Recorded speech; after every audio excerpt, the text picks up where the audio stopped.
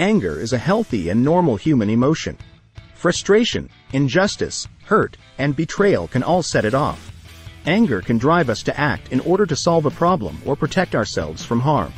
However, unmanaged anger can lead to destructive behaviors and relationships. There are numerous theories about the roots of anger. According to some experts, anger is a biological response to threats. Our bodies release hormones that prepare us to fight or flee when we perceive a threat.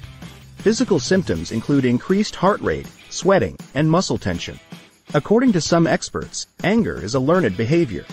By observing our parents or other caregivers, we may learn to express our anger in specific ways. We may also learn to use anger to get what we want or to exert control over others. Others believe that anger is the result of a combination of biological and learned factors. They contend that while we are predisposed to experience anger, our environment and experiences shape how we express it. Regardless of its origins, anger is a powerful emotion that can be both beneficial and detrimental. It is critical to understand our own triggers and learn healthy ways to manage our anger. Brain chemistry. Anger stems from an intricate interplay of biological, psychological, and social factors, with brain chemistry playing a key role. The delicate balance of neurotransmitters, such as serotonin and dopamine, has a significant impact on mood regulation. When this balance is disturbed, it can contribute to increased irritability and anger. Essentially, the chemical composition of the brain has a strong influence on emotional states, and imbalances may increase the proclivity for angry reactions. Inherited genetic traits also play a role in the complex web of anger's origins. Individuals with a family history of anger issues may inherit a predisposition, making them more vulnerable to intense emotional responses. This genetic link emphasizes the complex nature of anger, in which biological and environmental factors interact to shape one's emotional landscape. However, biological aspects are only one layer of the complexity. Psychological factors such as past trauma and unmet needs interact with the biochemical foundations. Traumatic experiences can leave emotional scars that encourage anger as a coping mechanism. Unfulfilled emotional or psychological needs can manifest as frustration and contribute to an individual's anger threshold. Environmental influences further nuance the synergy between biology and psychology. Stress, a common environmental trigger, can lower the threshold for reacting angrily to a variety of situations significantly. Cultural and societal norms are also important in shaping acceptable expressions of anger within a community. In essence, the roots of anger are deeply ingrained in the complexities of the human experience, with brain chemistry acting as both a responder to external stimuli and a shaper of emotional predispositions. Recognizing and comprehending these roots lays the groundwork for developing effective anger management strategies, recognizing that dealing with anger requires a multifaceted approach that includes biological, psychological, and social dimensions. Unmet needs. At the heart of anger is a profound human experience. The unmet needs that shape our emotional landscape silently. When our emotional or psychological needs are unmet, a simmering frustration can turn into anger. This is about more than just physical needs. It is about the fundamental desire for validation, connection, and comprehension. Consider a situation in which someone is constantly feeling overlooked or dismissed. The underlying need for acknowledgement festers, providing fertile ground for anger. Unsatisfied needs act as catalysts, amplifying emotional reactions to the world around us. It's not just about what's missing on the surface. It's about a deep longing for something that feels vital to our well-being. This aspect of anger taps into the human desire for acceptance and significance. When people face a persistent gap between what they need and what they get, frustration can boil over and explode into anger. It's a powerful reminder that emotions, including anger, are frequently manifestations of unspoken, unmet needs that demand recognition and resolution. Understanding the origins of anger and unmet needs invites us to delve into the complexities of our emotional selves. It invites us to investigate what lies beneath the surface, acknowledging that anger is a dynamic response to the complex interplay of our desires and the world's responses. We embark on a journey of emotional fulfillment and a more nuanced understanding of ourselves and others when we recognize and address these unmet needs. Modeling behavior. The roots of anger frequently find their way through the pathways of modeled behavior in the intricate tapestry of human behavior.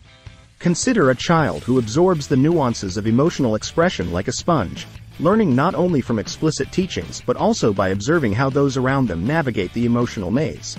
This modeling process lays the groundwork for how people understand and express their anger. Unintentionally, parents, peers, or influential figures become architects, laying the groundwork for how anger is perceived and channeled. Aggressive behavior becomes a learned response when it is normalized or even rewarded. A child who witnesses explosive anger as a problem-solving strategy may adopt similar patterns, not necessarily maliciously but as a reflection of learned behavior. However, the impact of modeled behavior does not end with childhood. We continue to absorb and emulate the anger management strategies demonstrated by those around us throughout our lives. If the resolution of a conflict involves heated arguments or avoidance, these patterns can become ingrained, influencing our own reactions to difficult situations.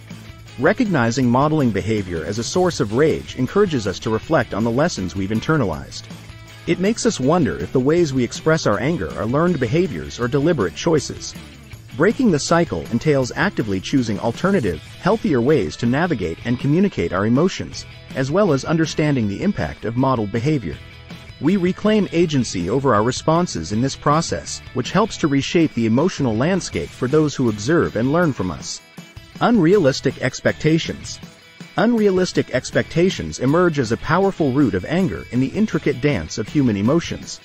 Consider the scenario in which lofty and often unspoken expectations become the standard against which reality is measured. When life does not conform to these unrealistic expectations, frustration sets in, paving the way for anger. Unrealistic expectations can take many forms, including expectations of ourselves, others, and even the circumstances in which we find ourselves. These expectations shape our perceptions and reactions by acting as a lens through which we view the world. The greater the gap between expectation and reality, the more likely it is that anger will bubble to the surface. This phenomenon is not limited to one area of life. It pervades relationships, careers, and personal accomplishments. Pursuing perfection or expecting constant positive outcomes can set the stage for disappointment, creating a fertile ground for anger to thrive. Recognizing unrealistic expectations as a source of anger encourages introspection and perspective shifting. It serves as a reminder that embracing flexibility and accepting life's unpredictability can be powerful antidotes to anger. Adjusting expectations to reflect reality's complexities promotes resilience, paving the way for a more measured and less reactive approach to life's ups and downs. Individuals can navigate challenges with a sense of acceptance during this recalibration, reducing the likelihood of anger based on unmet, unrealistic ideals. Ego protection. The primal instinct of ego protection lies at the heart of anger's intricate tapestry. Consider a situation in which one's sense of self-worth or identity is threatened. It is at these times that anger frequently emerges as a shield, a fierce guardian of the ego. The instinct to protect one's ego, whether it's an insult, criticism, or challenge, can quickly manifest as defensive anger. Ego defense is based on the idea that any threat to one's self-image must be avoided. The mere perception of being wronged or slighted can set off a defensive response, with anger serving as a powerful counter-response. In these situations, anger becomes a means of preserving one's dignity, asserting dominance, or regaining control in the face of perceived vulnerability. This dynamic does not only apply to individual interactions, it can also affect group dynamics and societal structures. When collective identities or beliefs are questioned, the collective ego may react with rage, bolstered by a shared sense of righteousness. The need to protect the ego, both individually and collectively, adds layers of complications to the root causes of anger. Recognizing ego protection as a source of anger opens the door to a journey of self-awareness. It encourages people to examine their vulnerabilities that trigger defensive anger and consider alternative responses. Cultivating a resilient sense of self that isn't easily shaken by external challenges becomes a powerful strategy for anger management that is rooted in ego protection. Individuals may discover a more nuanced understanding of themselves and others during this exploration, fostering empathy and dissipating the fiery grip of ego-driven anger. It is also critical to remember that anger is not always a negative emotion.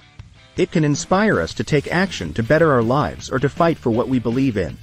The key is to learn how to express anger in a healthy and constructive manner.